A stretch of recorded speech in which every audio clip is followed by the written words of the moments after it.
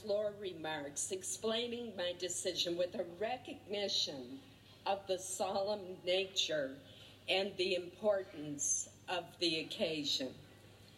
But today, we have come to the conclusion of a confirmation process that has become so dysfunctional, it looks more like a caricature of a gutter-level political campaign than a solemn occasion. The president nominated Brett Kavanaugh on July 9th.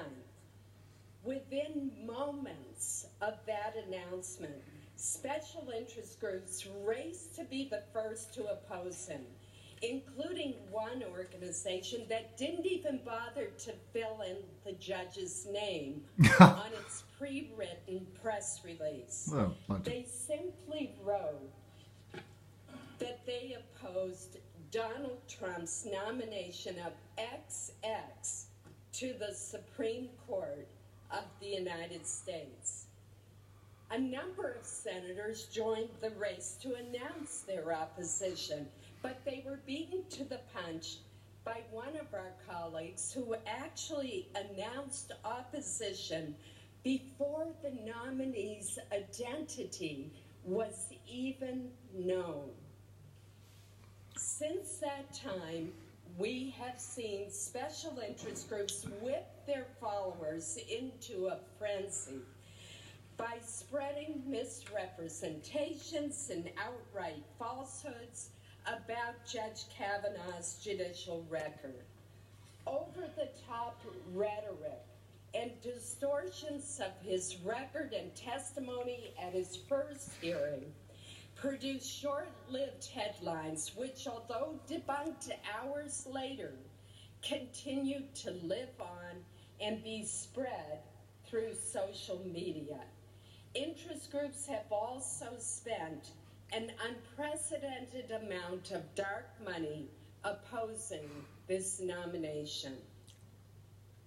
Our Supreme Court confirmation process has been in steady decline for more than 30 years. One can only hope that the Kavanaugh nomination is where the process has finally hit rock bottom. Against this backdrop, it is up to each individual senator to decide what the Constitution's advice and consent duty means. Informed by Alexander Hamilton's Federalist 76, I have interpreted this to mean that the president has broad discretion to consider a nominee's philosophy, whereas my duty as a senator is to focus on the nominee's qualifications as long as that nominee's philosophy is within the mainstream of judicial thought. I have always opposed litmus tests for judicial nominees with respect to their personal views or politics, but I fully expect them to be able to put aside any and all personal preferences in deciding the cases that come before them. Hell yes. I've never considered the president's identity or party when evaluating Supreme Court nominations. As a result, I voted in favor of Justices Roberts and Alito, who were nominated by President Bush, Justices Sotomayor and Kagan, who were nominated by President Obama, and Justice Gorsuch, who was nominated by President Trump.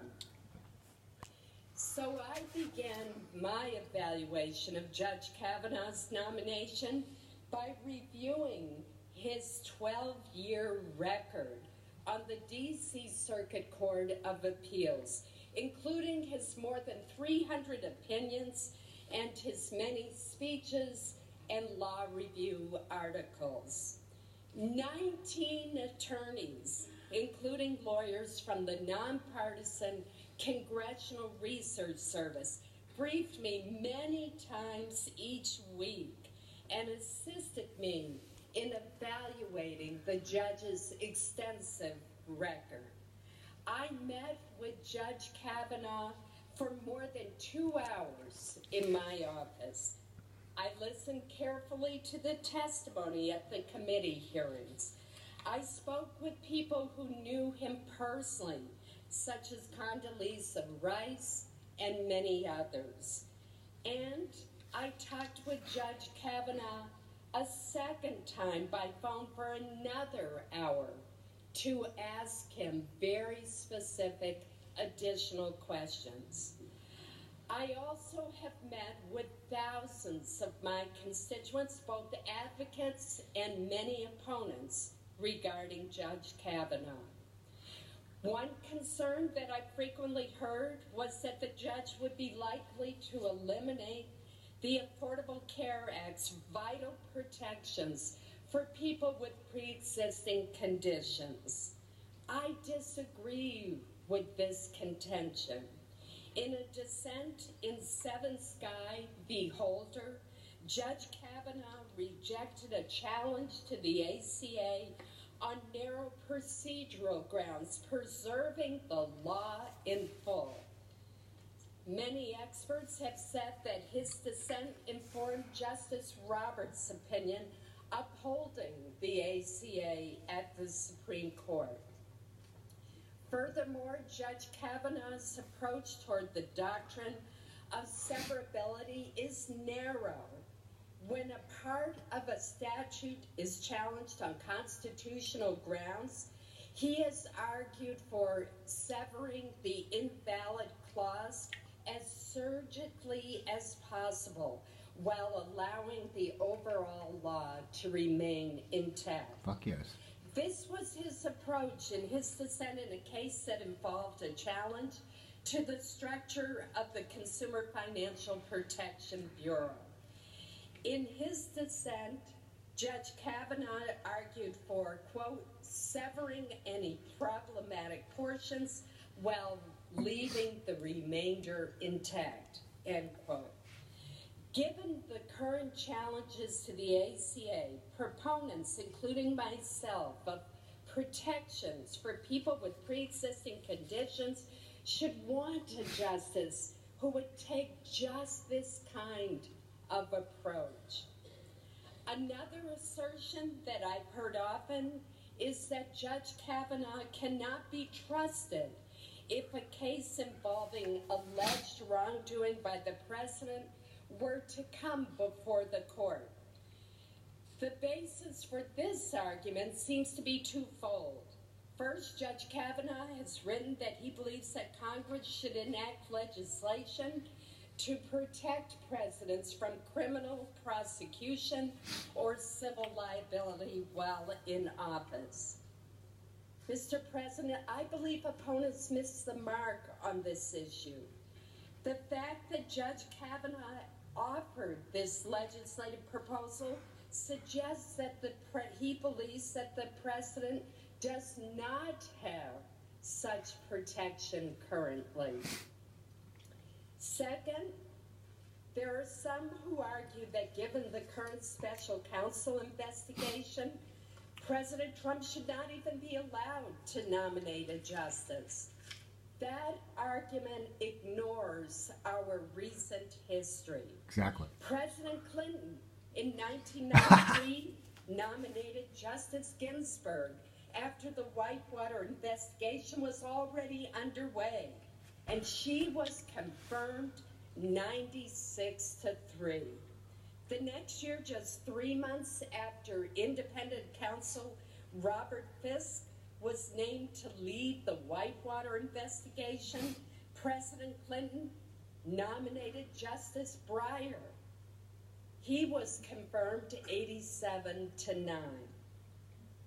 Supreme Court justices have not hesitated to rule against the presidents who have nominated them. Perhaps most notably in the United States versus Nixon, 3 Nixon appointees who heard the case, joined the unanimous opinion against him. Judge Kavanaugh has been unequivocal in his belief that no president is above the law. He has stated that Marbury versus Madison, Youngstown Steel versus Sawyer, and the United States versus Nixon are three of the four greatest Supreme Court cases in history. What do they have in common? Each of them is a case where Congress served as a check on presidential power. And I would note that the fourth case that Judge Kavanaugh has pointed to as the greatest in history was Brown versus the Board of Education. Wow. One Kavanaugh decision illustrates the point about the check on presidential power directly. He wrote the opinion in Hamdan versus the United States, a case that challenges the Bush administration's military commission prosecution of an associate of Osama bin Laden. This conviction was very important to the Bush administration, but Judge Kavanaugh, who had been appointed to the D.C. Circuit by President Bush and had worked in President Bush's White House, ruled that the conviction was unlawful. As he explained during the hearing, quote, "We don't make decisions based on who people are or their policy preferences or the moment. We base decisions on the law," end quote. Others I've met with have expressed concerns that Justice Kennedy's retirement threatens the right of same-sex couples to marry. Yet Judge Kavanaugh described the Obergefell decision, which legalized same-gender marriages, as an important landmark precedent. He also cited Justice Kennedy's recent masterpiece cake shop opinion for the court's majority, stating that, quote, "The days of treating gay and lesbian Americans or gay and lesbian couples as second-class citizens who are inferior in dignity and worth are over in the Supreme Court," end quote. Others have suggested that the judge holds extreme views on birth control. In one case, Judge Kavanaugh incurred the disfavor of both sides of the political spectrum for seeking to ensure the availability of contraceptive services for women while minimizing the involvement of employers with religious objections. Although his critics frequently overlooked this point, Judge Kavanaugh's dissent rejected arguments that the government did not have a compelling interest in facilitating access to contraception.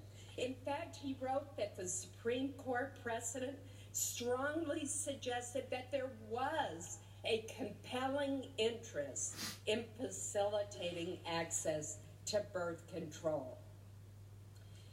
There has also been considerable focus on the future of abortion rights based on the concern that Judge Kavanaugh would seek to overturn Roe v. Wade.